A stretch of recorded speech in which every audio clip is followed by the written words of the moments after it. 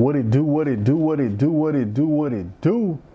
Back at you with another one. So today I gotta talk about this this little Jimmy Butler thing, right? Like, I mean, we kind of knew the writing was on the wall when he didn't sign the extension, but now he didn't say what teams he, you know what I'm saying, he wouldn't mind going to, or allegedly his agent put out there what teams, you feel me? So you got the Rockets, the Mavs, and the Warriors.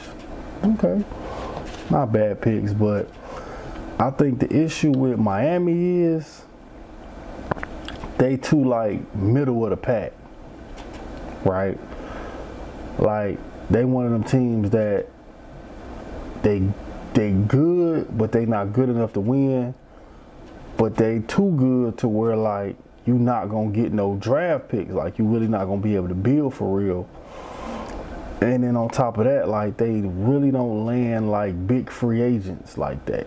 You feel me? Like, outside of like the Miami big three, they never really land no big, you know what I'm saying? No free agents. So I think that might be an issue with Jimmy, that being staying there. Like, dude, we just been the same level team the whole time we've been here, right? It hasn't really been no growth. It's just been, they just kind of been right here, right? Like, like a tier right under the contending teams in the East.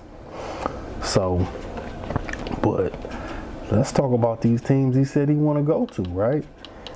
So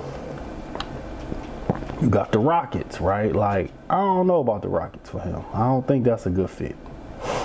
You know what I'm saying? Like, the timelines don't match, because like, he a vet, they young and up and coming. You know what I'm saying?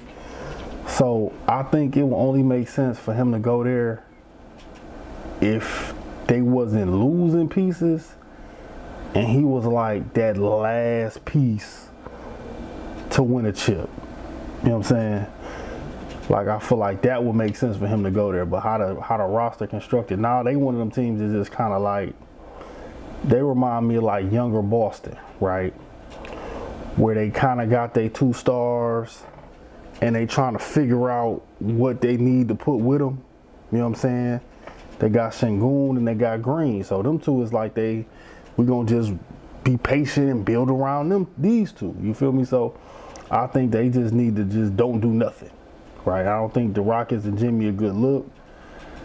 I think Rockets one of them teams that they just they don't need to do nothing. They got a lot of young pieces over there. Be patient with them, see what they are.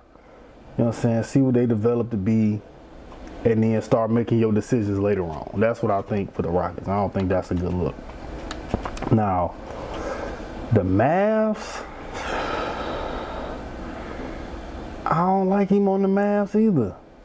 For one, like, the only tradable piece the Mavs really have is Kyrie, right? Because we know Luka, we know they not trading Luka, so let's not even bring Luka up, right? We know they not, yeah, right? So the only other piece they really got that you would want is Kyrie.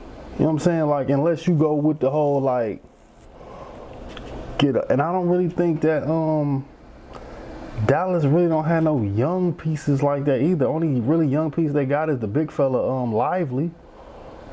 But that's not gonna be enough for Jimmy. Like, they would at least need like a crazy amount of draft picks or something. So yeah, I don't think that really makes sense either for him to go there. You know what I'm saying? Like, the Mavs kind of in the space where they don't really need a star. They just need to tweak around their stars, right? They got Luka, they got Kyrie, they good, right? They just got to figure out what pieces they need to put around them. You know what I'm saying? To see if they can go ahead and get that chip. Now, a team that do make a little more sense is Golden State. You know what I'm saying? That team make a little bit more sense, right? Because Jimmy and Steph around the same age, right? So they kind of had the same motivation. Like, all right, we got to hurry up and get us one for that 4-0 start knocking on our door. You know what I'm saying? They both like in their early mid 30s, right? Let's try to get us one more.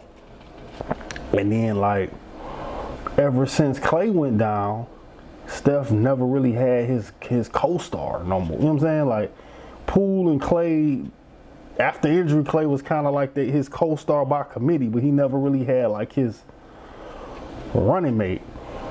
And then, you know, Jimmy, he got defense, he scored, he a gamer. So, you know, you add Jimmy, and then, you know, the Warriors got young pieces that they can trade. They got young pieces. You know what I'm saying? Kuminga over there, like, you know what I'm saying? He kind of disgruntled a little bit over there. So, Kuminga trade for Jimmy.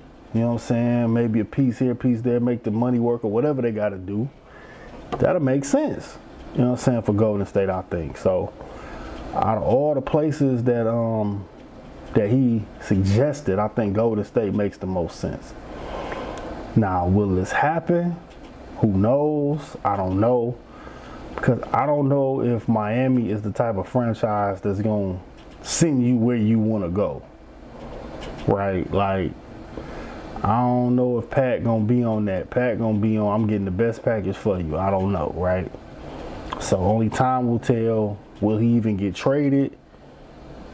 Will they work it out? You know what I'm saying? And he end up signing an extension? Who knows, right? So what I want y'all to do is let me know in the comments who y'all think, or what team y'all think would be the best fit for Jimmy. You know what I'm saying? Out of the teams that he listed. So let me know in the comments. Like, comment, subscribe. See y'all on the next one. Peace.